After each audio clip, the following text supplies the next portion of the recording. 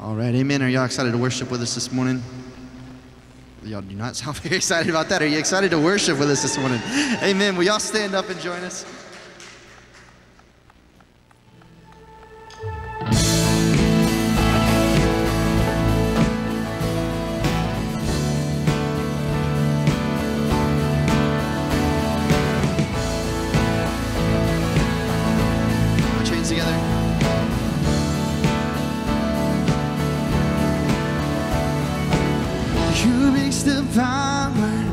Of sin and darkness, whose love is mighty and so much stronger. The King of glory, the King above all kings, and who shakes the whole earth with holy thunder, who leaves us breathless, dead all in wonder. The King of glory, the King above all kings. Come on, sing it out. This is amazing grace. This is unfailing love. That you would take my place. That you would bear my cross. You would lay down your life.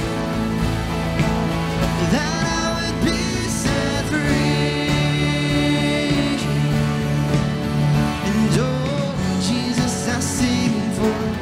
all that you've done for me.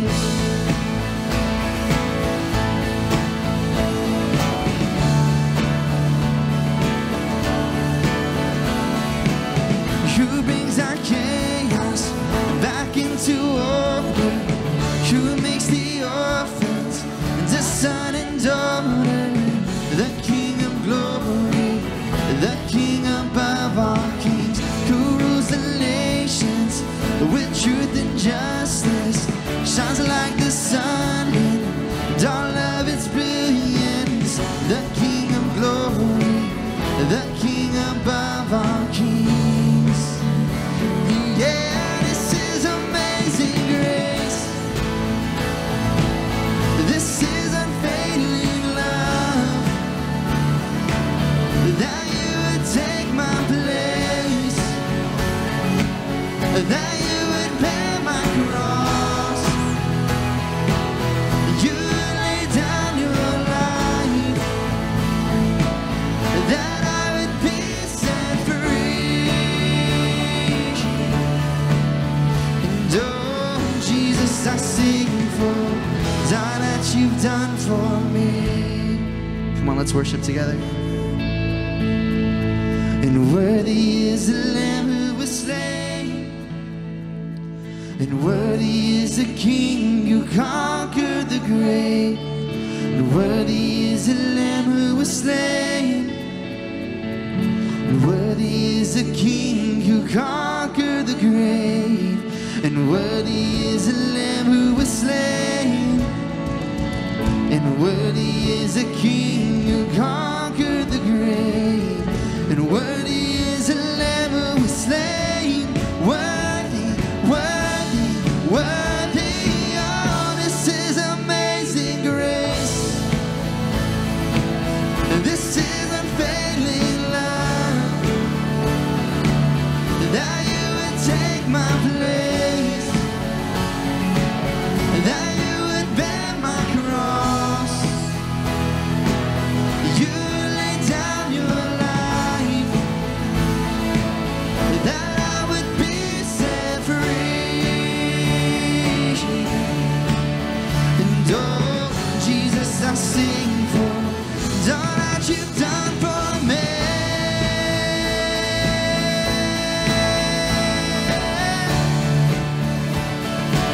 And all that you've done for me.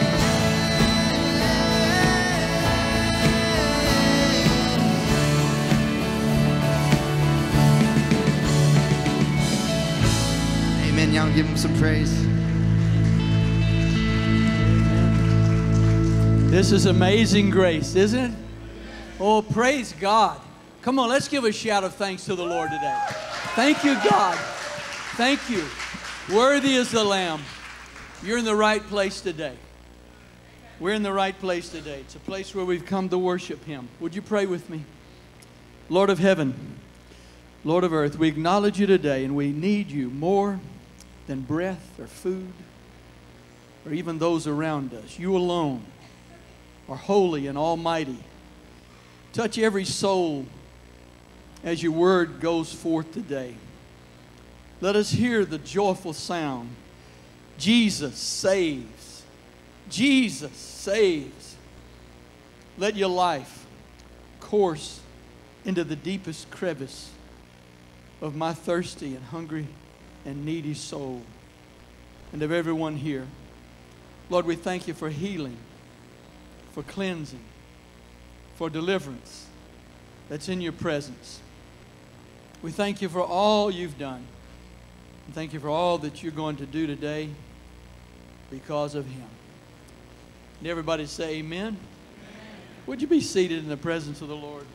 So glad you're here today, especially if you're a first-time guest. I want to say welcome home. Amen. Everybody say welcome home. Welcome home. We're glad you came as a guest, and we hope you'll leave as a friend. There's a Connect card in the seat in front of you if you are a first-time guest. And if you would, please fill that out. If you brought someone as a guest with you today, please give them that card if they're by you there, and then take them to the Connect Center in the lobby after the service so they can exchange it for a gift and a treat. If you turn in your Connect card there, you can exchange it at the Connect Center. Not only receive a gift and a good homemade treat, but you'll receive a coupon for a large, hot and ready pepperoni pizza at Little Caesars. And that's a pretty good deal. It was a great day last Sunday, wasn't it? We had, amen, had about 300 folks here. I think it was 298, Pastor said. But this is another day. It's a day the Lord has made. It's a good day, and we're going to baptize some people. Pastor, go right ahead. Well, good morning. I'm so glad you're here. Let me tell you the wonderful thing about last Sunday's services. Now, let me go ahead and help some of you because you're already starting to get emotionally down because you don't see the same nearly 300 people that we had last Sunday. Well, not even the mega churches, the big mega churches across the nation will have the same congregation that they had last Sunday. But here's the thing we should know and understand. That number tells us what the potential is for our church. That's where we're going. Amen? Amen. Praise God. All right, it's water baptism time. Who's first today? All right, Miss Dottie Tyers. Come on in. Come on down. The water's right. It's about like bath water. Might even be a little too warm.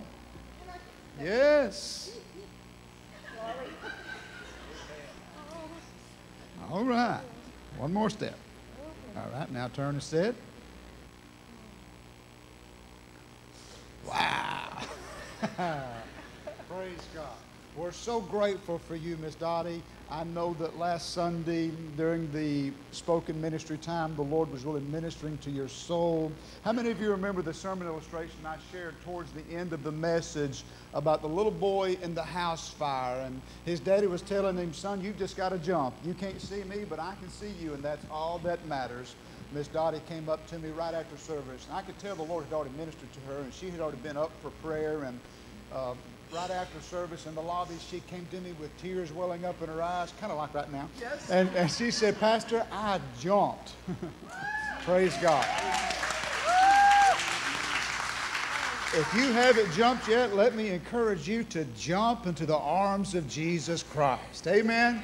Amen. Maybe you can't see Him. Maybe you don't understand this whole Christianity thing, but I promise you, He sees you, and His power to catch you is greater than your power to tie knots in your life and try to hold on to a rope you can't see. Amen. You can trust Him. Amen? Well, I'm almost like preaching, so I need to stop preaching and start baptizing, right? Like John the Baptist. All right, I've got a couple of questions I want to ask you very quickly. Do you believe that Jesus Christ, as God's only begotten Son, paid the full penalty for your sins on the cross? And do you confess him before this congregation as your personal Savior and Lord? Yes, I fully do. Amen. Praise God. And I love you all here. You're a wonderful family. Sorry. Number 2, do you believe that Jesus Christ rose from the grave so that you can rise to a new life and live for him? Yes, I do. Amen. Completely. Praise God. Well then, because of your public profession of faith in the Lord Jesus Christ and your determination to follow him, I baptize you in the name of the Father, the Son, and the Holy Spirit.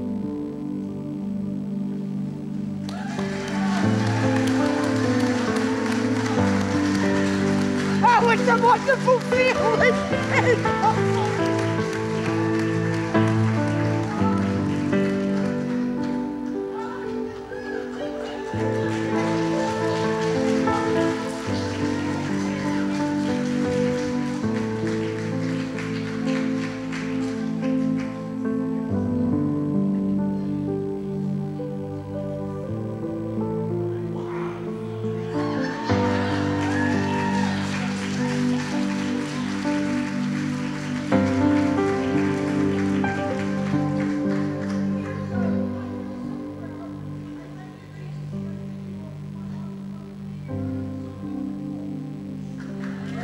Praise God. Hallelujah. Hallelujah. Wonderful. Wonderful. Wow. I sense a moving of the Spirit of God up here. Wow. Praise God. Wow. We got one more.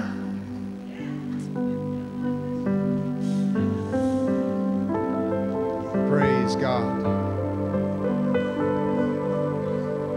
Sister Wanda Pacheco has been with us for several months now. She is the straight across the street neighbor of Miss Sharon Collins. And after Miss Sharon's insistence a couple of times, Wanda decided she was coming to church. And Wanda hadn't looked back since then. She made a profession of faith in Christ, and now she's ready to seal the deal and let the whole world know that Jesus Christ is her Lord. Praise God. Oh, yeah.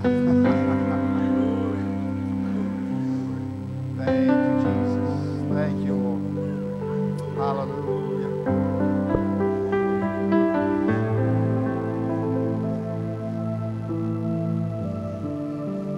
Praise God. Just have a seat.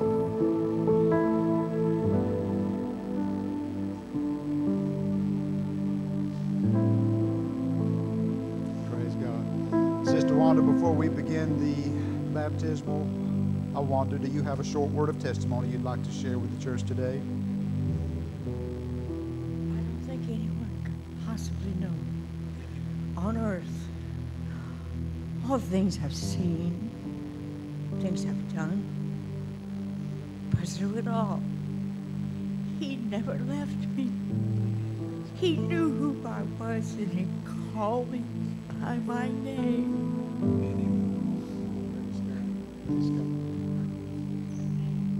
Sister Wanda, do you believe that Jesus Christ, as God's only begotten Son, paid the full penalty for your sins on the cross? And do you confess him now before this congregation as your personal Savior and Lord? Do you believe that Jesus Christ rose from the grave so that you can rise to a new life and live for him? Absolutely. No doubt in my mind. I think she's certain about this.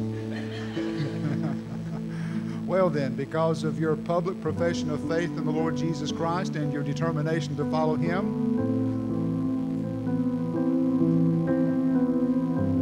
I baptize you in the name of the Father, the Son, and the Holy Spirit.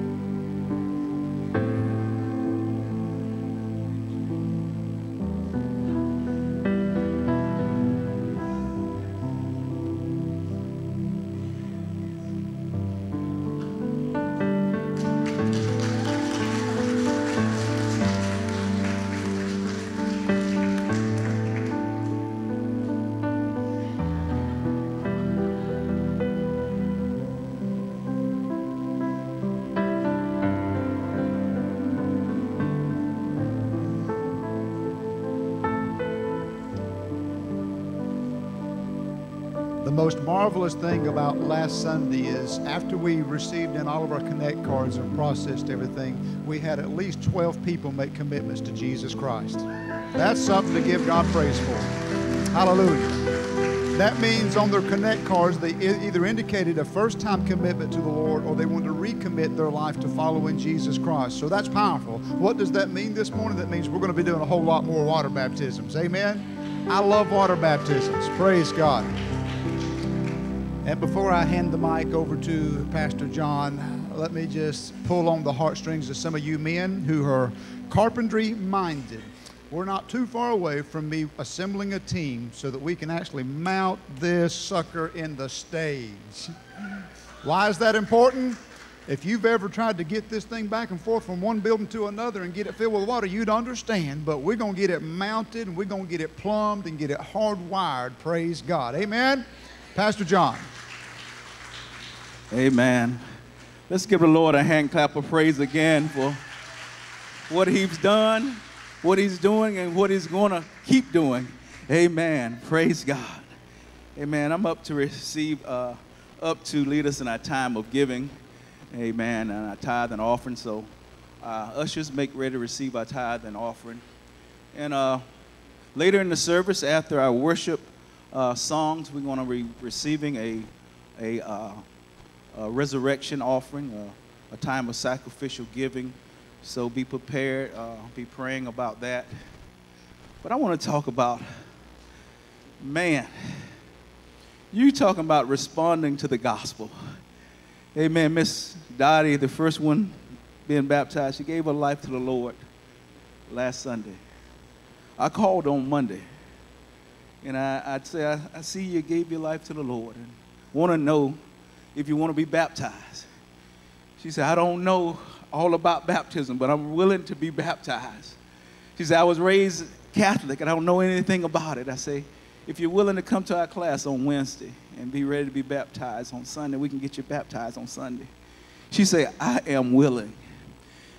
And God is looking for people that's willing to change their plans and change their schedule and make him a priority in their life. Amen?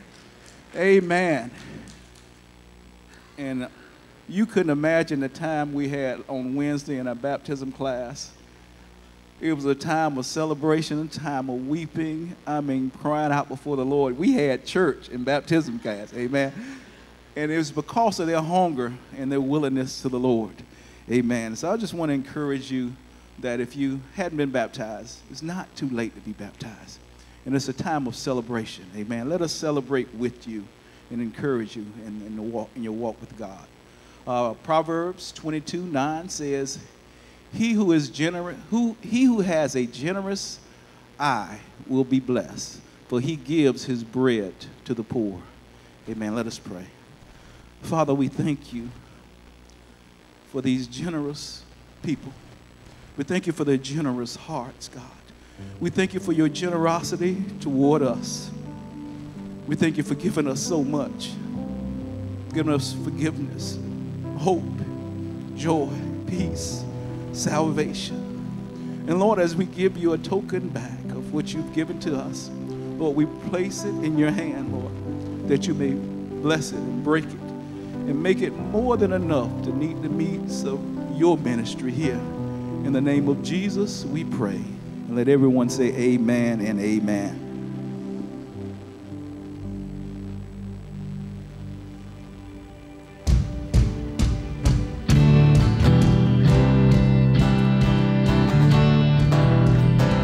If you will stand up and join us in worship again.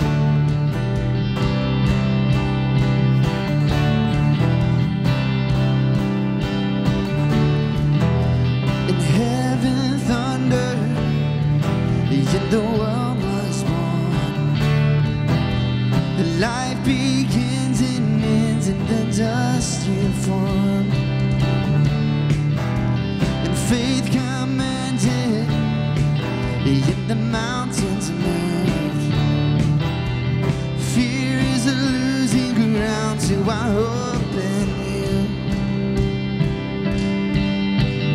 You're unstoppable, God, let your glory go on and on. And impossible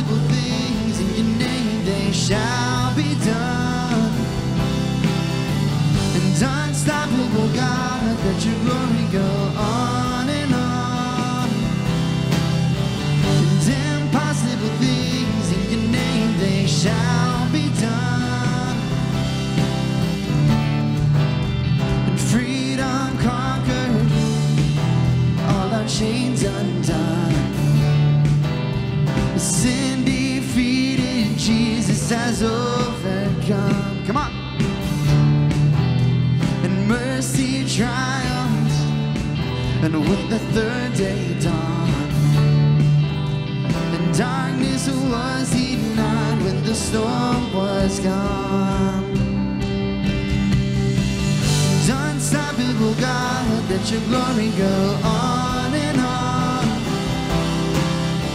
And impossible things in your name, they shall be done. And unstoppable God, let your glory go on and on. And impossible things in your name, they shall be done. Come on, put your hands together.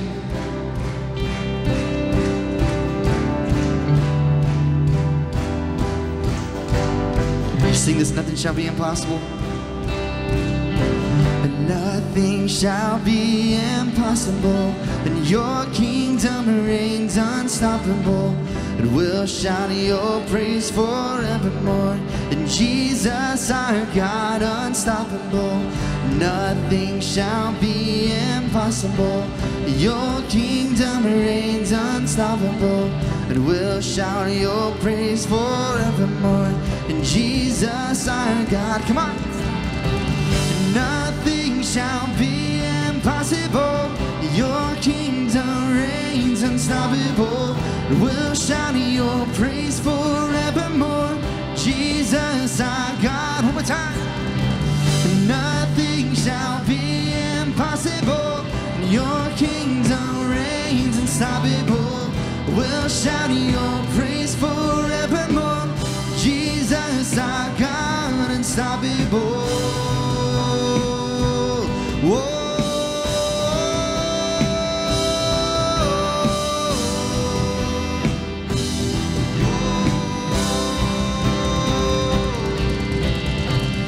Unstoppable God, let your glory go on and on. And impossible things in your name, they shall be done. And unstoppable God, let your glory go on and on. And impossible things in your name, they shall be done. Oh, oh.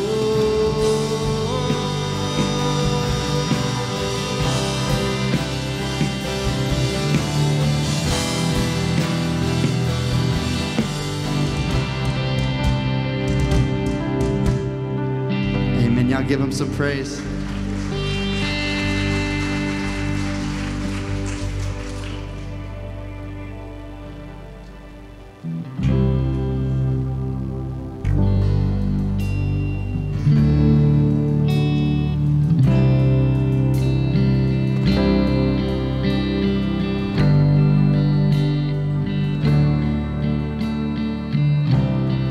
Jesus is in this room, here right now, here right now, making this place I stand, holy ground, holy ground.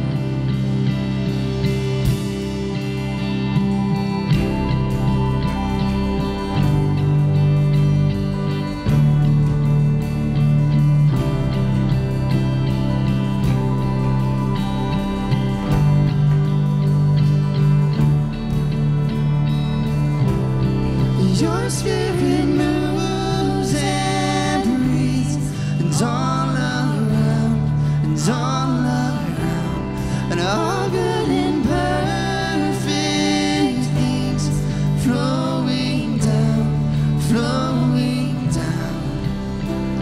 If all of the heavens are singing along with the saints and the elders, a glorious song and the praises they sing, never seen together, then I'll sing forever singing, holy, holy, holy Lord,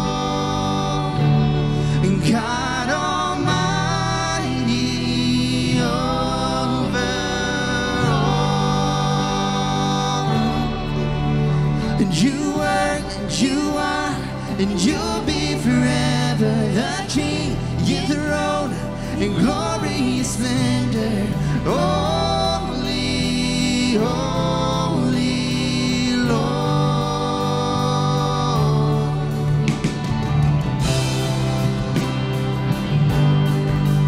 You are holy, you are holy.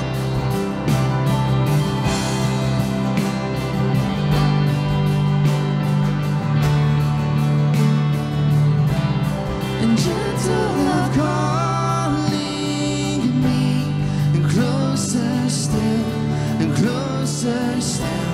And Jesus, you're guiding me into your will, into your will. Come on.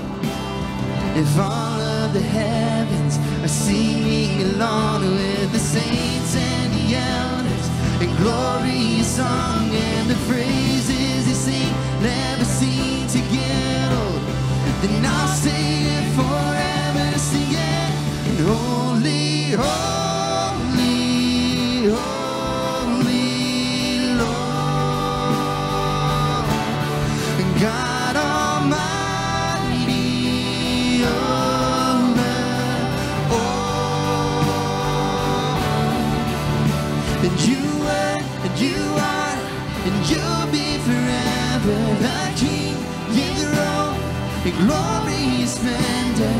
Holy, holy Lord.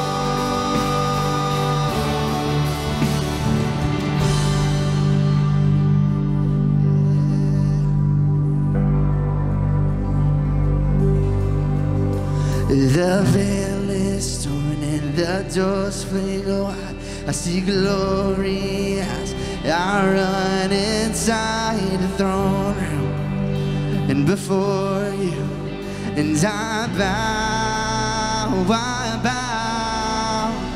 The veil is torn and the doors fling wide. I see glory as I run inside the throne room, and before you, and I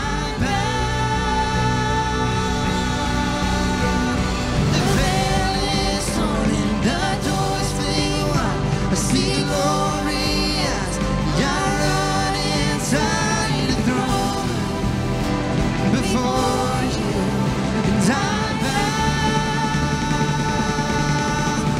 Holy, holy, holy Lord,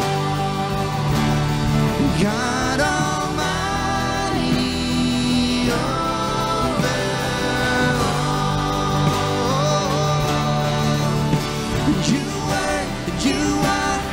you'll be forever the King, enthroned in glorious splendor. Holy, holy Lord. Come on, just the voices, sing it out. Holy, holy, holy Lord, God Almighty over.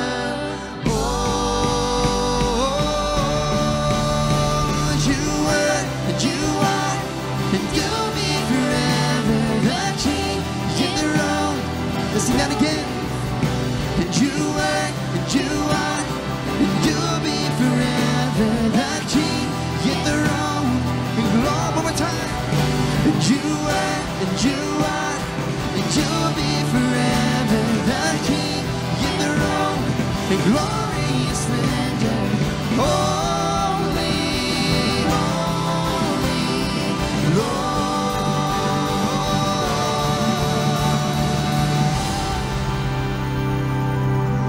Come on, y'all, give him some praise. Sure.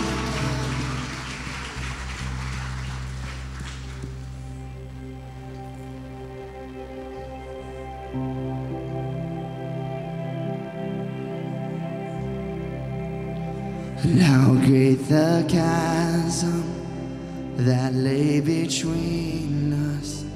How high the mountain I could not climb, and desperation, I turned to heaven and spoke your name into the night.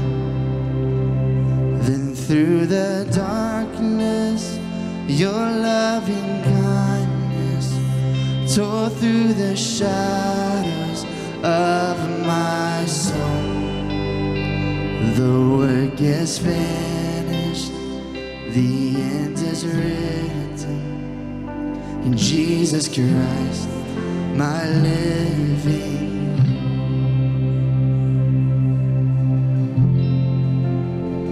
Who could imagine so great a mercy? What heart could fathom such boundless grace?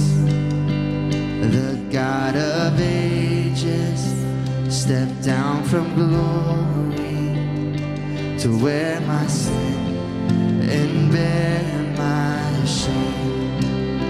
And the cross has spoken, and I am forgiven. The King of Kings calls me his own. A beautiful Savior, and I'm yours forever. In Jesus Christ, my living hope. And hallelujah, praise the one who set me free. Hallelujah, death has lost its grip on me. You have broken every chain. There's salvation in your name, Jesus Christ, my living hope. And hallelujah, praise the one who set me free. Hallelujah, death has lost its grip on me. You have broken every chain. There's salvation in your name, Jesus Christ, and my living hope.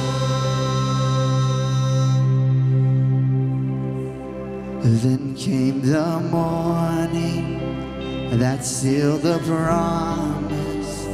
Your buried body began to bring out of the silence. The roaring lion declared the grave has no claim on me. Then came the morning that sealed the promise. Your buried body began to breathe, and out of the silence, the roaring lion declared the grave has no claim on me.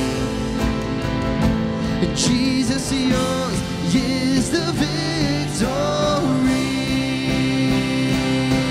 Yeah.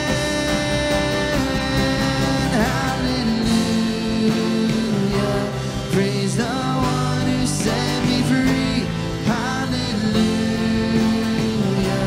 death has lost its grip on me. You have broken every chain. There's salvation in your name, Jesus Christ, and my living hope. Hallelujah, praise the one who set me free.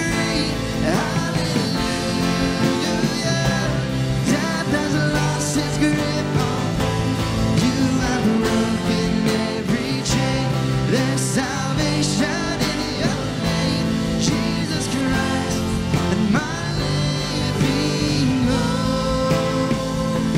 Jesus Christ, and my living hope. Oh God, you are, and my living hope. Yes, you are. You're our living hope. Amen. Let's continue to declare victory in the house. Amen. Let's continue to declare victory in this place. Jesus Christ, our living hope, our hope of glory. He is in this place, ready to change lives and set the captives free. Amen. You may have your seats in the presence of God. Hallelujah. Hallelujah. Bless his name. Amen. I'm up to lead us in our time of giving, our resurrection offering. So our ushers make ready to receive that offering. The song before that was Throne Room. Throne Room. And as I was listening to that song, I believe the Lord spoke to me and said, ask the people if they was in the throne room, in my presence, what would they offer me? What would they give? What were they willing to sacrifice and offer me if they was in the throne room? And as you consider that in your hearts, consider that in your minds, I want to ask you, I want to make mention of the trophies here. Amen. Our youth, how many was here on Wednesday night? Everybody was here on Wednesday night? Amen. Y'all saw our youth perform for our talent quest. On yesterday, our youth went to Greenville, Alabama, and competed in talent quest. And everyone that competed won first place. Amen. Won first place in our talents. Amen. I know a lot of them are next door in Children's Church, but if you're here and you competed, can I get you to stand? Anyone in the, if you're here? All right, we have a couple over here. Amen. Many are volunteers in our Children's Church, and we thank God for you. And volunteer in our Children's Church or in Children's Church. And one of the things we're going to utilize this resurrection offering for is continued renovations of our buildings and our Children's Church. We want to relocate Children's Church from here to over to the other building, the main building, where they have a larger playground they can play. And we plan on doing a lot of renovations with that. And so that's what we're going to be doing with our resurrection offering. In Exodus 35:4,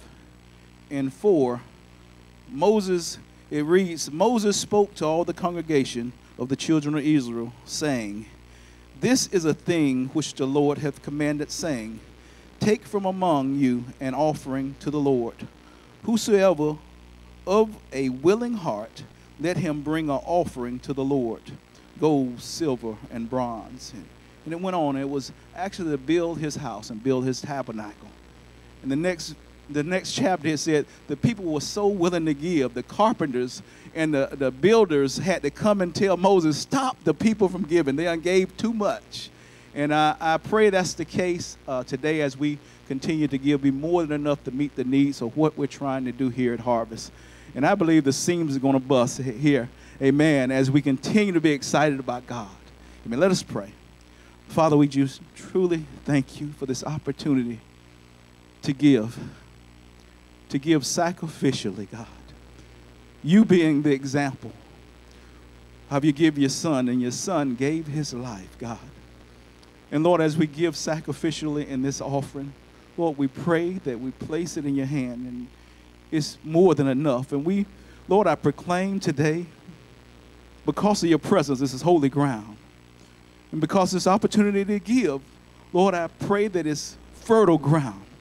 That as they give today, they'll plant a seed in the fertile ground that will produce a harvest, God, that the households in this household would not contain it. And I pronounce that blessing now over these gifts in the mighty name of Jesus. And I thank you for your faithfulness. In Jesus' name we pray. And let everyone say amen and amen.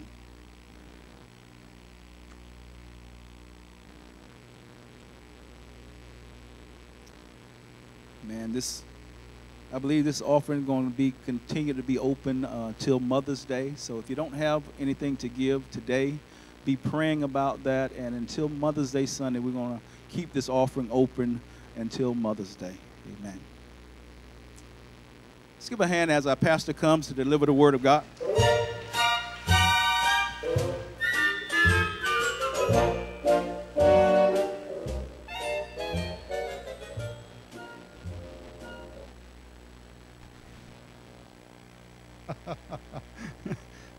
Let me remove some of the kryptonite out of the pulpit.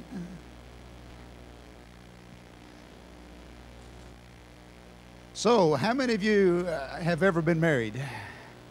How many of you are married now? How many of you know somebody that's been married before? How many of you understand marriage ain't always a picnic? It ain't always like a walk in the park. And so, what the Lord laid on my heart some time ago is that we need to just talk about some things in regards to love and marriage in an open fashion. And I will just go ahead and solicit your prayers as we continue through the month of May in this sermon series.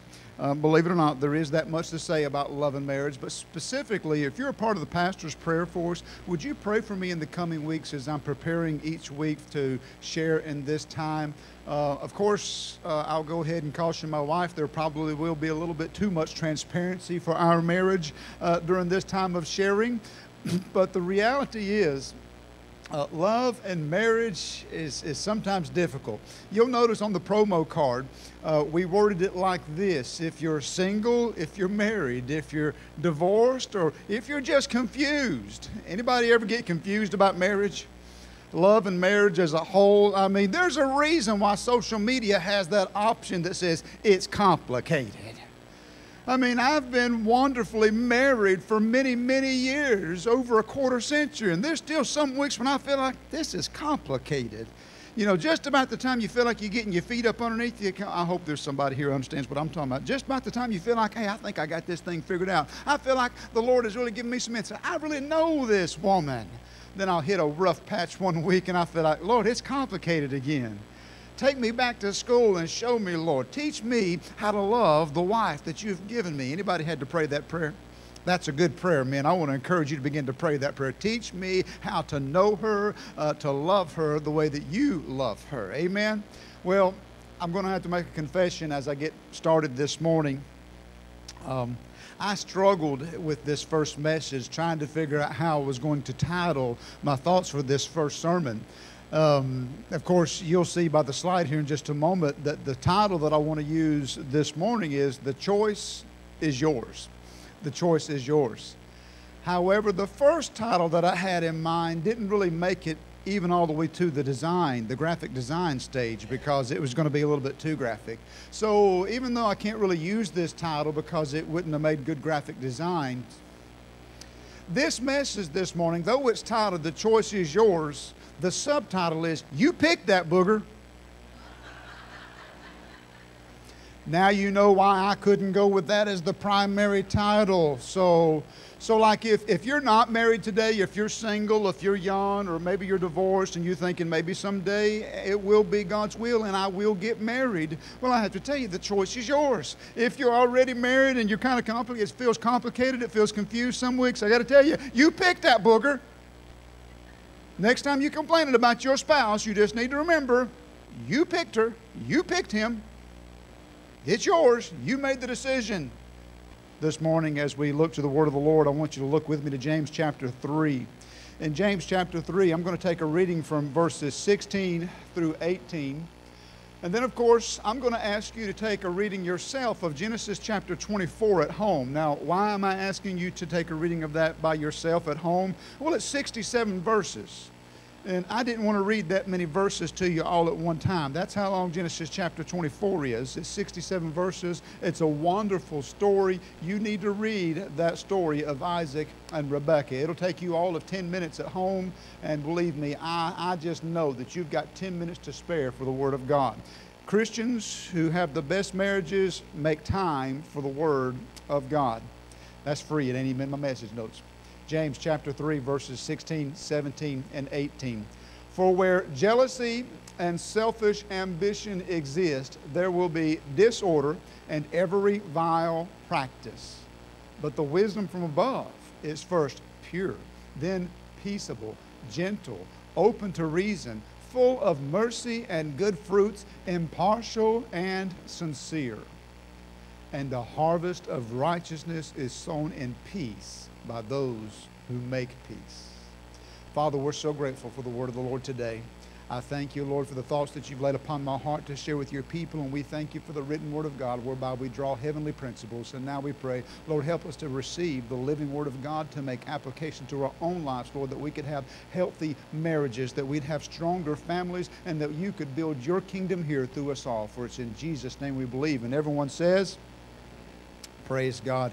Thank you so much. You could tell I was struggling.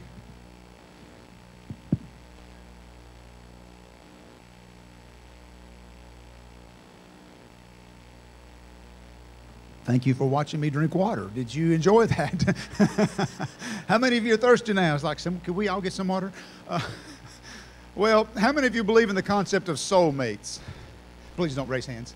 Here's the reality. He told me that just a little too late.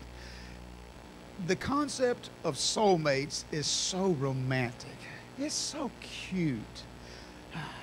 I've been married long enough. I've done enough weddings. I've done enough premarital counseling. Let me tell you, this whole Hollywood notion of soulmates, that there's somebody made for everybody, and when I really marry my soulmate, my life is going to be so full of happiness. There's a technical term for that. Hogwash. I love that concept. It makes for great movies, don't it? Anybody love chick flicks that talk about the soulmate and, you know, somehow fate and destiny draws them. They're different lifestyles. They're from different blocks, different sides. But somehow destiny draws them together, and it's love at first sight. That's great for a movie. Makes a few bucks. Life ain't that simple as a movie, though. And the Bible does not support this notion that there is somebody made for everybody, that everybody has a soulmate. And all the single people said, okay. All the divorced people said, am I in the right house? Y'all got to help me. Loosen up and be real, and the Lord's going to really help us, okay? So here's the deal. The only scriptural support I can find where God ever made one person for another is in the Garden of Eden, and it's called Adam and Eve, because God saw that Adam was lonely, and God already made up his mind even before the fall, this man can't do this by himself. He's got to have some help. And he made Eve for, that's the only scriptural basis we've got for thinking that God has made somebody for everybody. The rest of that stuff is just kind of like foolishness. It's romanticism. Anybody here a romantic at heart? Y'all like romantic ideas? I raised children to be lovers and not fighters. If my oldest son and his wife were here, Alex would be glad to testify to you and tell you that I have told her on more than one occasion, because she's come back to me with a little bit of a complaint, and she said, he won't even fight with me when I want to argue. I said, baby, I raised a lover, not a fighter. You may fuss all day long, but he's still going to love you. That's the reality. We need to understand what it is to be a little bit romantic enough to understand that it takes two to tango. It takes two to fight. You don't have a really good blow up in a relationship unless both parties get involved. But don't it really make you mad when they won't fight with you? When they just sit there and smile and keep talking sweet, refuse to raise the... You can't even have a good argument when somebody does that with you. I'm a romantic at heart. I wish the concept of soulmates was true, because I have actually told my wife on more than one occasion, honey, God must have spent a little more time on you. When God saw me, I know that God made you for me. I mean, I can get so romantic. I'm the guy that when I'm really wanting to be romantic, I can quote the lyrics to songs from the last 4 decades and really just pour it on. But listen, that's good for the good weeks. That's good for the good days. But then there's tough days. Then there's those days when you're like, why does she look at me like that? You know, why do you look at me in that tone of voice? Yeah, y'all don't even know what I'm talking about yet. Some of y'all thinking, well, I want to get married one day, but now the preacher's changing my mind. At the same time, I can tell you, marriage was like the second best decision I've ever made in my life. The first decision was to accept Jesus Christ as my Lord and Savior. Second to that, there's no other relationship, no other decision I've ever made in my life that compares with the decision to ask this young lady to marry me. Yes, I am a romantic at heart. Hopefully I'll get a few points for those last few sentences. Amen? Y'all believe in praying for the preacher? Come on. I got to go home after this sermon today. So here's the deal. But there is a concept of soulmates that I want you to understand and accept. And what is that? That is the fact that even though there's no scriptural basis, there's no foundation for believing that everybody has a soulmate. Here's when you get the soulmate. The soulmate is after you're married. When two become one, then you accept that spouse as your soulmate, and you understand now two are one. And ladies and gentlemen, you and I must understand, as married people, we have to fight for the oneness of our marriage. We have to invest in it. We got to pour our life into that other person, because if you don't fight for that oneness, Satan loves to divide families. Has anybody noticed how many folks get divorced and how quickly we can get divorced at the drop of a hat? I mean, I understand why those young people coming up, millennials coming up and growing up, I understand why they're so slow to get married. I understand why a lot of folks are waiting until they're nearly 30 years old to get married. And how many of you got married when you were a teenager? Anybody here? Anybody else? Lisa was still a teenager when you got married. Okay, I was too. But the reality is, I understand when you see how hard marriage is, and you see how that some of our friends and relatives, and some of you even, have been divorced, and divorce is ugly, ain't it? Can we be real? Divorce is not pretty. They come up with a concept they call no contest divorce. But I'm going to tell you, it's a contest and everybody loses in divorce. The reality is, though, God don't hate divorced people. God loves divorced people. God don't like divorce, but God loves divorced people. And if there's a stigma that hangs over you, you feel like, hey, I can't do it. I can't move forward in life. I'm no good. Nobody will ever accept me because I've had so many failed relationships and so many failed marriages. I need you to understand something. God is able to forgive the sins of divorce. God is greater than your past mistakes. God is greater than your past relationship fails. God is able to restore you and help you to be whole and help you to have a new life in Jesus Christ. Amen? Let me move forward. I met a lady one time at another church who, she really could have used this sermon series when she was in her teens. She had been married 4 times. She recently got married to the funeral home director. But in her 20s, she got married and she outlived a banker. In her 40s, she got married and she outlived a circus ringmaster. In her 60s, she remarried for a 3rd time and she outlived a preacher. When I asked her about her marriages, she explained it this way. She said, I married 1 for the money, 2 for the show, 3 to get ready, and 4. How many of you were into that thing, hook, line, and sinker? You're like,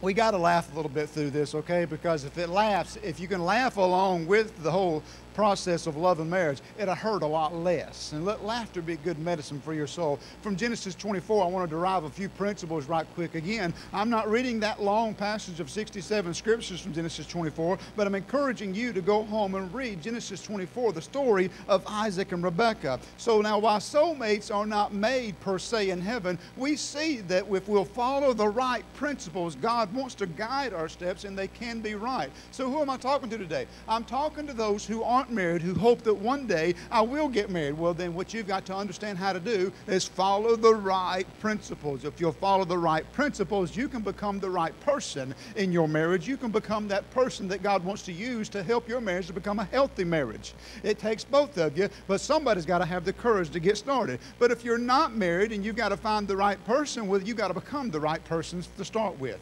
First of all, we find with the right priority, if you really want to get married and you really want to have the Christ-centered marriage, how many of you want to have a good marriage? Anybody here just looking for an unhealthy marriage? If you need an unhealthy marriage, I can't help you. I mean, just go do whatever feels right, and this, maybe it'll work out, maybe it won't. Maybe you're going to have a disaster. But if you really want to have a God-filled, healthy marriage, which I believe everybody intends to, nobody starts off in marriage saying, "Preacher, could you help me? I want to have a rotten marriage." Usually people come to me as, "Preacher, could you help me? My marriage could use some help." Or, "Pastor, we're going to get married. Could you give us a little bit of counseling because I want to have a good marriage. I don't want my marriage to end quickly and I don't want it to end in divorce. I want to have a good, healthy marriage." And if we'll follow the principles I want to share with you, first of all, you'll find that there's the right priority. God must be at the center of your life. Now, how many of you understand something about priorities? Anybody here understand priorities? Like tomorrow morning, what are most of you going to do? Somebody said, go to work. Why? Why you want to go to work? Got to eat? Yeah, because I made a commitment. And you know what? I agreed that for a certain wage per hour or per day or per month that I'm going to show up at such and such a time. How many of you going to go to school tomorrow? Why are you going to go to school? Huh? Why are y'all going to school? Parents going to make you? How many of you want to go to school tomorrow? How many of you just wish it was already Monday? I got no takers on that one. Here's the... But you know what? We can do what we want to do. I made up my mind a long time ago when folks started laying out of church and becoming not really committed. People do what they want to do. People go where they want to go.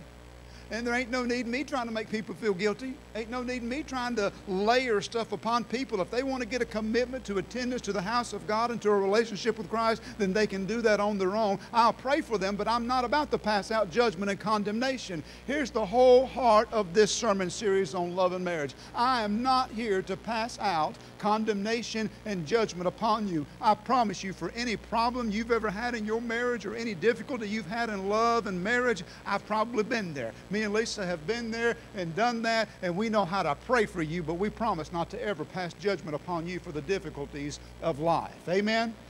Well, we find in this chapter, Genesis 24, that Abraham realizes that his son Isaac, it's time for him to get married. Isaac is grown and Isaac's ready for marriage, and Abraham is going to help him. Understand the culture of that day meant that they prearranged some marriages. But when Abraham took a look around at the people of Canaan where they were living, he thought, oh no, ain't none of these women, not even in the right ballpark for my son. Can y'all identify with that? Anybody ever thought, no, that ain't even the right choice? Any parents in the house? You know, you looked at that one and you thought, I don't know, but son, we're going to keep praying. You know, maybe that's not. And so Abraham looked at all the women of Canaan and decided, you know what, there's not one here that is even on the radar for my son. These are some ungodly women. And so he gets his chief servant, he calls him into him, and he begins to talk to him. Let me look to you and read to you from Genesis 24. And I want to share with you verse 7 from the ESV. It says, the Lord, the God of heaven, this is Abraham talking to his servant now. He says, the Lord, the God of heaven, who took me from my father's house and from the land of my kindred, and who spoke to me and swore to me, to your offspring I will give this land. He will send his angel before you, and you shall take a wife from my son, for my son from there. So Isaac scripturally is known as the child of promise. And the promise to Abraham from God Almighty is that through Isaac, your seed's going to be blessed. You're going to have so many children, Abraham. You want to be able to count them all the children that come out of your seed, but it's got to come through Isaac. Isaac is the child of promise. Well, that means Isaac's got to have some babies. And if Isaac's going to have some babies, he needs to have a wife. And so when it's time to go look for a wife, Abraham sends his servant back to the country from whence they came. Go there, and I want you to look, and I will tell you what's going to happen is that I've already prayed, and I trust God in this thing. The Lord is going to send an angel before you, and he's going to help you.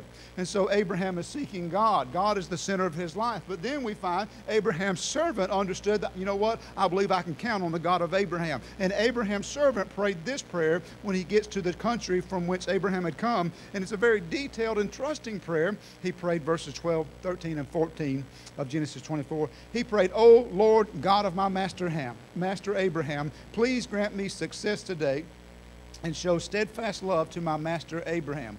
Behold, I am standing by the spring of water, and the daughters of the men of the city are coming out to draw water. Let the young woman to whom I shall say, please let down your jar that I may drink, and who shall say, drink, and I will water your camels, let her be the one whom you have appointed for your servant Isaac. By this I shall know that you have shown steadfast love to my master. Did you notice the details that he asked for? It's not like some general prayer. God, would you please guide me to the right woman? Lord, would you just help me to know in my heart of hearts which one is the right woman for Isaac? No, it's like, God, I want you to send her up. I want you to pick her out. And Lord, as soon as I talk to her, if this is the one, let her respond favorably when I ask her for a drink of water. And furthermore, let her be the one that'll even go water my camels. Let her be the one that's showing hospitality. And I'll know know that you've already went ahead of me, have heard and answered my prayer. I know that's the woman you have for Isaac. So we see what Abraham is doing. We see what his servant is doing. What is Isaac doing? We find towards the end of Genesis 24 that Isaac is also a man of prayer. What he does in the evenings is he'll go out and sit in the field and he'll meditate. He'll pray. He'll talk to God Almighty. Can I tell you, if you really want the marriage that God wants you to have, God must be at the center of your life. I've spoken to you before about priorities. We should avoid priority lists as Christians that go 1, 2, 3, 4, 5, and you know, that's so easy to get out of order. If you really want a godly marriage, Christ must be at the center of it all. What you mean, preacher? Most of us learned in elementary school something about the solar system, and we understand that the planets stay in orbit around the sun. So here's how your life should work. The Son of God, Jesus Christ himself, should be at the center of it all, and your relationships orbit around that. Because when you try to play this balancing act where you're juggling this on a 1, 2, 3, 4 type priority system, all you're doing is confusing yourself, and something's always going to be dropped. There's always going to be something that you feel like you're giving more attention to than the other, and you'll condemn yourself continuously. How do you know this stuff, preacher? Man, I've been trying to juggle ministry and marriage for a long, long time, and I finally gave up trying to think that I was always going to get it right. There's just some weeks where I know I give ministry so much more time and attention than I do my own marriage. But you know what? Because we're both right with God and Christ is at the center of our lifestyle, there's weeks where she's okay with that.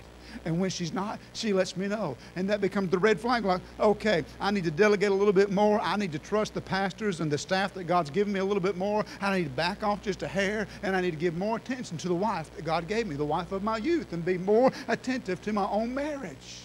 Stop trying to juggle everything. Just put Christ at the center and let everything rotate around him. Let it be in orbit around your relationship with Jesus Christ. Keep Christ as the center of your life. But then let me talk to you about the right patience. It's one thing to have the right priority, but what about the right patience? Anybody here want some patience?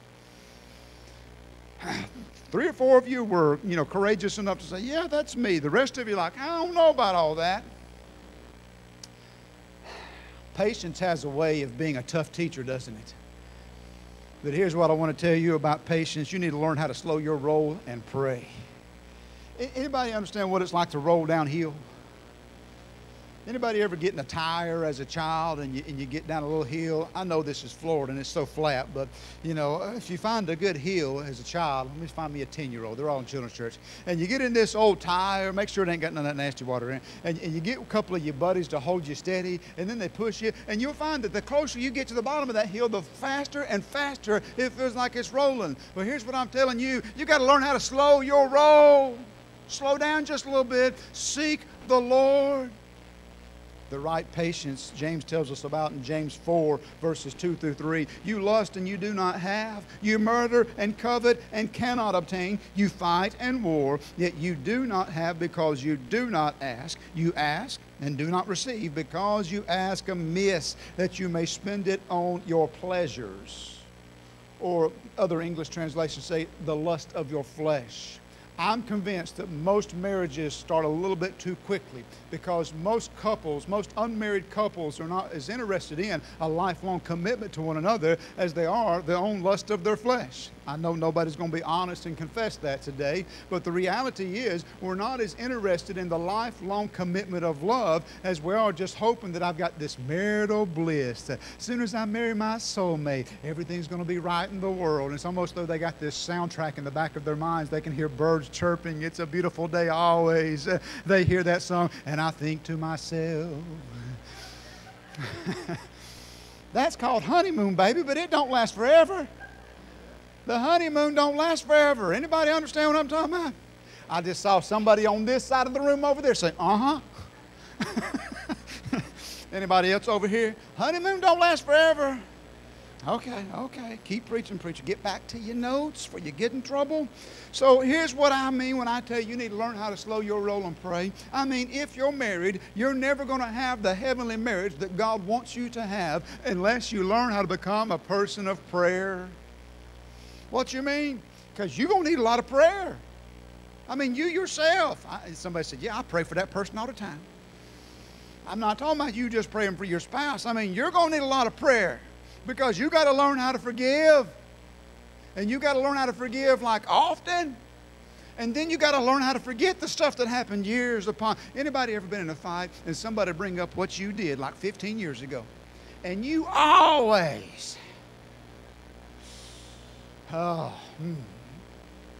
ladies and gentlemen, statements like "you always" in the midst of a heated discussion will get you in trouble so fast. Go ahead and clean that one out of your vocabulary. Act like you don't remember nothing past 6 a.m., okay? But today, see, today is all that really matters. And see, what the deal is, we're so focused on trying to remember the things of the past and what's always happening, and you always, and she always looks at me, and she always does this. And listen, here's the deal. As long as you're stuck in the past, you can't really live in the present. And then some of us are so bound by the past bondages of life, we won't let them go, that we get so upset and anxious about the future. We're thinking how horrible the future might be for us if we don't start getting this right now. Well, here's the way God created you. I had this revelation with one of our pastors just a few days ago. The Lord spoke to my heart. God did not design us to live in the future.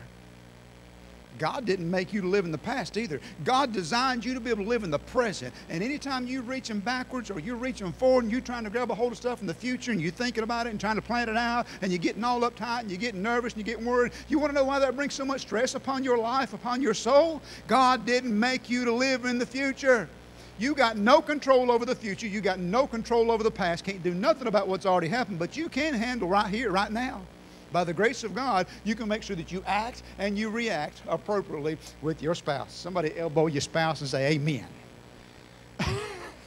What do I mean when I say slow your roll and learn how to pray? I mean, if you're divorced, please slow down, take a little longer. Ain't no need making them same mistakes again. If you're thinking about getting married again, make sure you get it right. Work on you. Become the spouse that's like so centered in Christ that if you're going to get remarried, somebody's got to be seeking first the kingdom of God to ever even find you and ask you out. What does it mean if I'm single?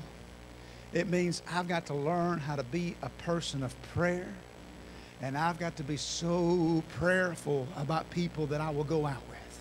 If I'm single and I'm looking to get married, it means I've got to be careful about people that I will allow myself to get emotionally close to. Does this make sense to anybody? Learn how to slow down. Parents, are you already praying for those future spouses for your children? How many of you got young children that aren't married? Anybody here? You got some children that ain't married? I want to encourage you right here. If there's one piece of advice me and Lisa would give you today, listen, go ahead and pray for those children's future spouses right now. But preacher, I don't know who they are. I don't either, but God does. Somehow God knows the future just as well as He knows the present. And the reality is, as parents, you need to go ahead and begin to pray and trust God for those future spouses. Go ahead and pray that God would help that person to have an experience with Christ, to get drawn into the center of His will and grow and develop as a believer in Jesus Christ, so that at that point in time, when your child is seeking the face of God, they'll be able to find that spouse that's supposed to be theirs. You can ignore this advice if you want to. Matter of fact, you can ignore the eventuality of puberty and the hormones and marriage if you want. Don't even pray about it. And just see, come back and talk to me 20 years from now, and I'll be having to counsel you and pray with you for your children. The reality is, you can never begin to pray about this too soon. So you need to slow your roll. And here's the deal. If you're divorced, what do I mean when I say you got to slow your roll and pray? I mean, you need to slow down. Statistically speaking, and I'm not telling you, most of you anything you don't know, there's such a greater percentage that you're going to get divorced a second time if you remarry. So that means you got to make sure you like all grown up and matured and that you've made the right, best possible decision according to God and His Word. But here's the deal. Most of us don't even care what God and His Word thinks before we get married. We only want what we want.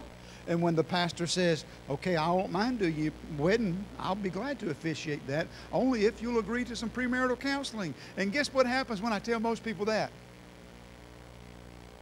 They roll their eyes so hard you'd think they're stroking. I'm serious. I've seen some major eye rolling going on before. And typically, they let me down off the hook pretty easy. Well, you know what's okay? I got a great uncle who's twice removed. I think he's a preacher.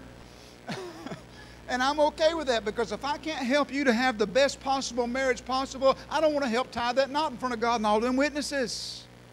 Is that okay with everybody? Oh, I love to be a part of weddings. I really do. But I want to help people make sure that they're where they need to be. Here's what I've discovered through premarital counseling. If I can help talk you out of this thing, you ain't mature enough to be married no ways.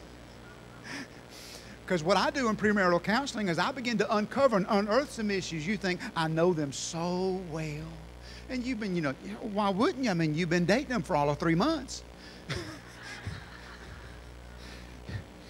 But when I begin to really ask some heated questions, you don't even know what their favorite color is?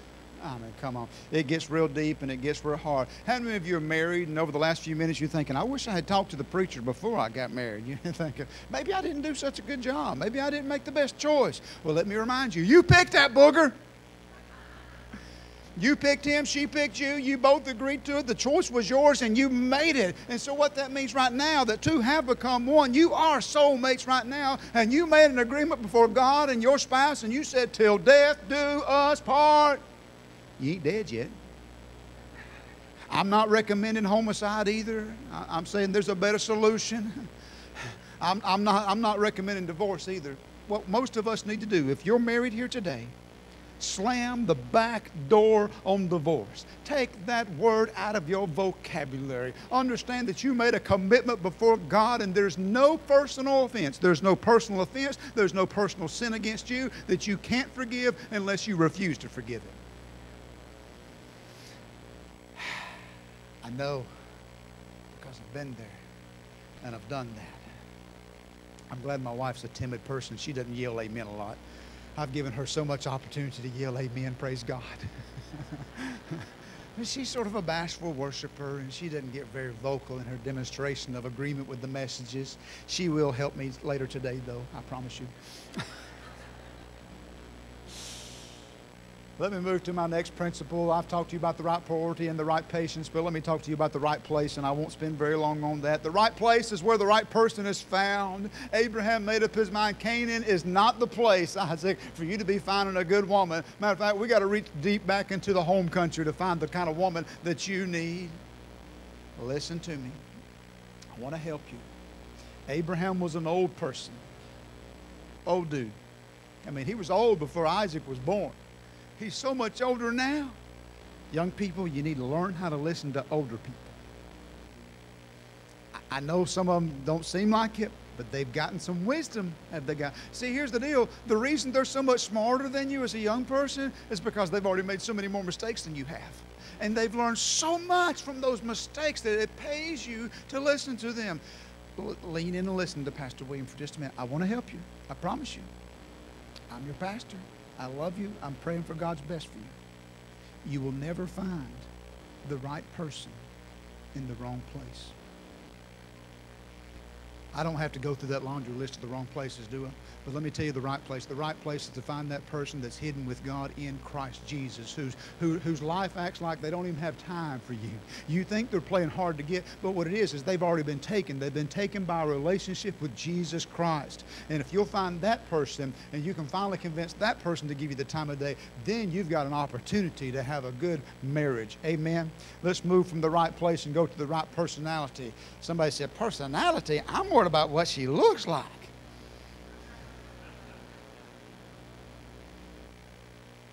I know that's always a cop-out. People say, but she's got a good personality. And you think that really means that that's being disrespectful toward a person's looks. Again, listen to the old dude holding the microphone, okay? Every one of us, if we have enough birthdays, are going to get old and wrinkly. Okay? What you really want is a nice person to live with for the rest of the days of your life. Because it don't matter what they look like. You know what? If they ain't good to live with, if they ain't nice, your life is not going to be like made in heaven. You're going to regret the day that you said, I do. So the character traits of that person's personality matters more than anything. What do we learn about this marriage in Genesis 24? We learn that here's Isaac and Rebekah. And Rebekah, when she's found and she's finally agreed, she's already said, yes, this is what I'm going to do. Her family, her household says, you know what, this appears to be of God, and we're going to release her to go marry her husband, Isaac, and she's coming back. And as soon as they approach the field where Isaac is out there meditating, what Rebekah does, she says, who's that? And she finds out who it is. Oh, that's your intended spouse. So she pulls a veil and covers her face. What's the chief characteristic we're talking about here? We're talking about a little bit of modesty. And according to culture and time of that day, what we understand is most likely Isaac never even saw Rebekah's face until after they were married. We've carried that tradition into our modern day, haven't we? Anybody, any brides here in the house? You ever been married? Did you have a veil at your wedding? And you had that veil down as you marched down the aisle. And it was not until the preacher said, you may now kiss the bride, that the veil is lifted up. We primarily brought a little bit of that into our custom and day. But notice something else about Rebekah. I love this about Rebekah. Oh, the servant is there, and he's brought 10 camels with him.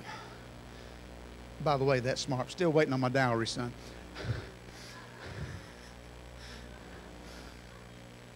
Y'all don't understand the concept of a dowry? I used to joke with Jeremy about the dowry. I'm still waiting on the dowry, and he understands that my sense of humor is not that great. I feel like some of it's even rubbed off on him. I mean, he lived with us for 4 months, so nonetheless. Beyond that, but so here is the servant of Abraham. He's going with dowry in hand. He's got 10 camels, but these 10 camels, after they've been on this long trip, they're thirsty. Do you understand that the average camel, if it's really thirsty, can drink 21 gallons of water? But what does Rebekah do?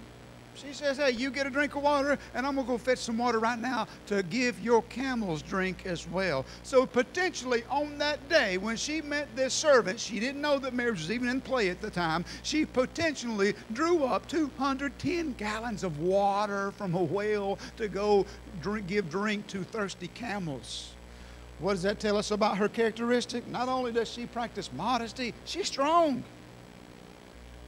Young ladies, have you toted gallons upon gallons of water lately? Do you understand how heavy that can be?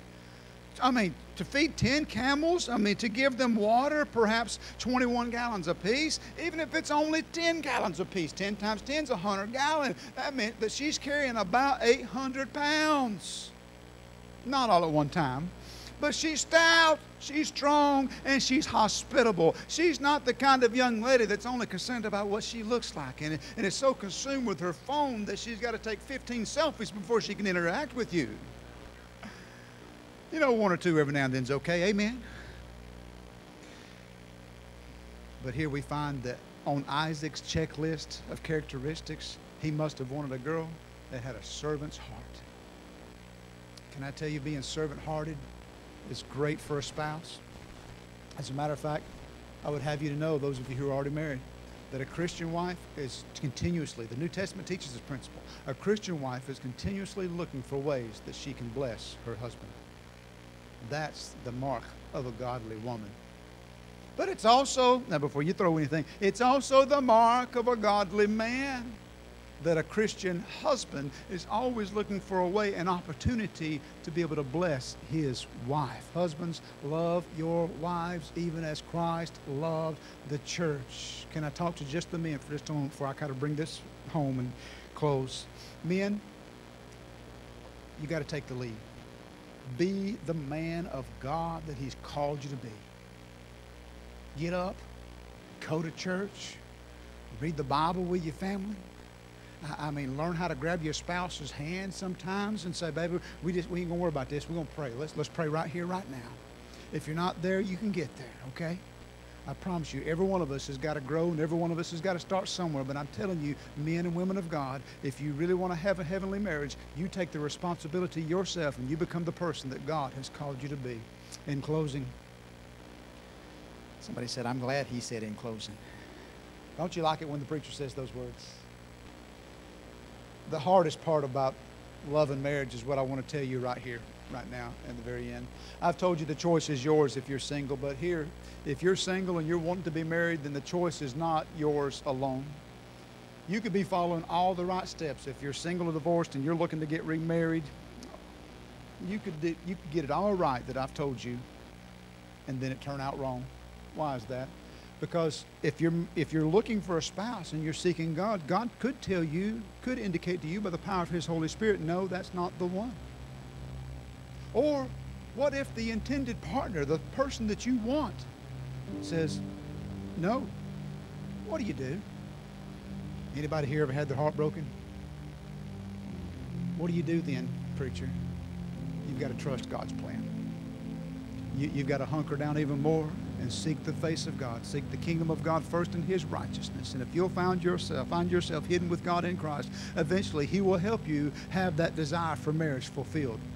But you can't be focusing on the marriage, on the relationship. You can't be red hot going after everything with two legs. What you got to do is slow your roll, patiently seek the face of God, and let God take care of all things in His time.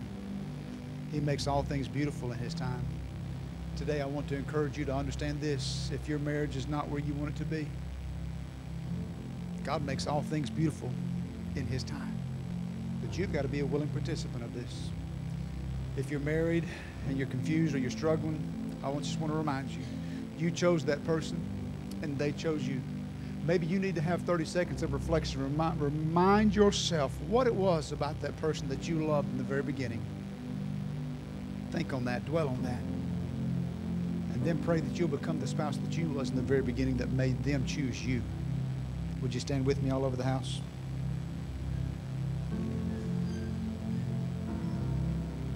Love and marriage is not all fun and games, but it does take a sense of humor to be able to deal with it. I want to encourage, first of all, Christians in the house to understand during this invitation, it don't matter if you've been married 1 year or 25 years, you need prayer for your marriage. It needs to be covered and bathed in prayers. Anybody like me been married at least 25 years? Can I see some hands? Would you agree with Pastor that you have to pray about your marriage? You have to pray for your spouse. I want to encourage you. Would you lead the way today when I begin the invitation? Would you begin to seek the face of God, not just for your own marriage, but for the other marriages in our church family and in your families? I want to invite you to do that. But if you're here today and you'd say, preacher, I'm single, or I'm divorced and I'm hurting, would you seek the face of God? God wants to help you. God wants to bring healing. You see, there's wholeness on the other side of that difficulty. There's a healing that God has for you emotionally, mentally, and spiritually. But you see, you're going to have to make Jesus Christ number one in your life. You're going to have to let Him be the center and begin to seek His face with heads bowed, with eyes closed. Today, if you're here and you'd say, preacher, I'm not right with God and I need the Lord. I want to have a Christian marriage, but I'm not a Christian. You're in the right place, friend. It's time for you to commit your life to Jesus Christ like so many people did last week. I invite you to come to an altar of prayer. My prayer workers are coming. And I want to invite you, if you're not a Christian, or you'd say, I'm backslidden. You'd say, I know what it means to be a Christian, but I'm not living the Christian life right now. Friend, if you're ready, God is ready for you. Would you come? Would you come and seek the Lord and say, Jesus, I know I'm a sinner, but I trust you as the Savior of my life. Friend, if you'll ask the Lord, He'll save you gloriously, and you can be born again into the kingdom of God. While these are considering their option to commit to Christ or recommit to Christ, I want to ask married couples, would you lead the way? Would you begin in this time of prayer to come and let's seek the face of God for our marriages?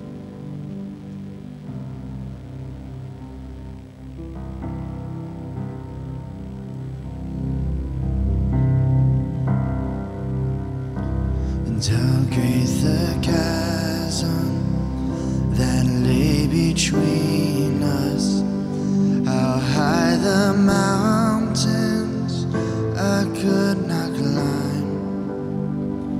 In desperation, a light turned to heaven and spoke your name into the night.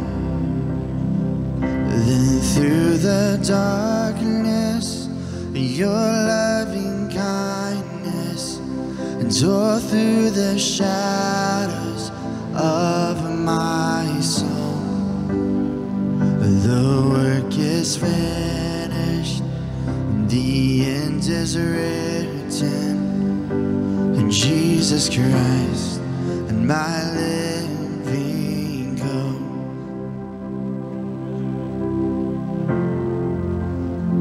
And who could imagine so great a mercy, and what heart could fathom such boundless grace?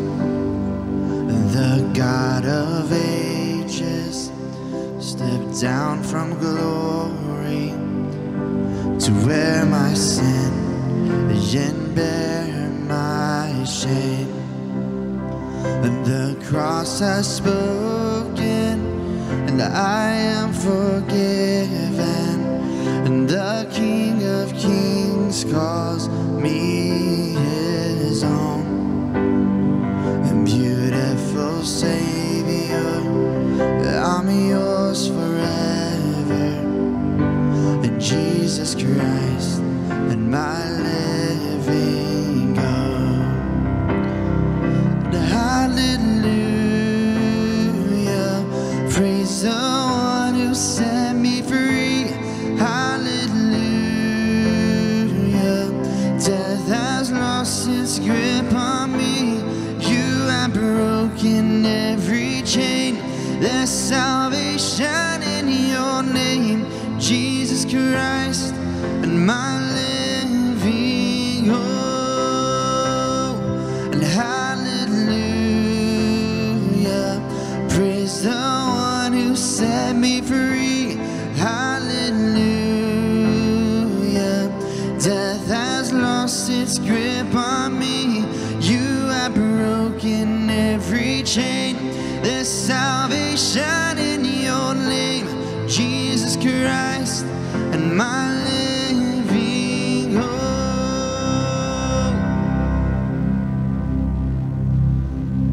Then came the morning that sealed the promise. Your buried body began to breathe. Out of the silence, the roaring lion declared the grave has no claim on me. Then came the morning that sealed the promise. Your buried body began to breathe, and out of the silence, the roaring lion declared the grave has no claim on me. Jesus, yours is the victory. Oh, hallelujah, praise the one who set me free. Hallelujah, death has lost its grip on me. You have broken every chain. There's salvation in your name, Jesus Christ, and my living hope.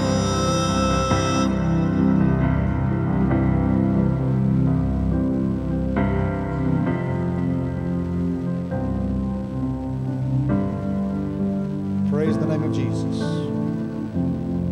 Just to remind you real quick why this is so important. And I know I've went long today for our service, but that's okay. We don't have a second service. This is so important because Satan hates marriage. When Satan wants to divide a church and he wants to bust up a church, you know what he does? He attacks homes and families. He gets in the midst of a marriage. Why? Because the church is made up of homes and marriages, homes and families. So just please know, in the coming weeks, I'm going to be praying for your marriages, and I'm going to be praying for some of you because you're seeking for God's will, and you know you've got to make some changes. Don't allow today just be something you heard. Would you please make application out of some of the principles you've heard that the Spirit of God has spoken to your soul about? Make application in your own life. Don't let it just be, oh, I'm sorry, I wasn't good. let godly sorrow produce repentance in your life. If you know there's some changes you got to make, like humble yourself and make them changes. I can't tell you how many times I've had to repent before my own spouse and God. Say, forgive me, I didn't do right. But if you'll give me another opportunity, I'm going to do better. I thank God for a forgiving spouse. And the Lord has heard and answered those prayers. How many of you filled out those surveys we passed out there for a while? Some of you filled those out. Some of those surveys are still out in the lobby if you'd like to fill one out.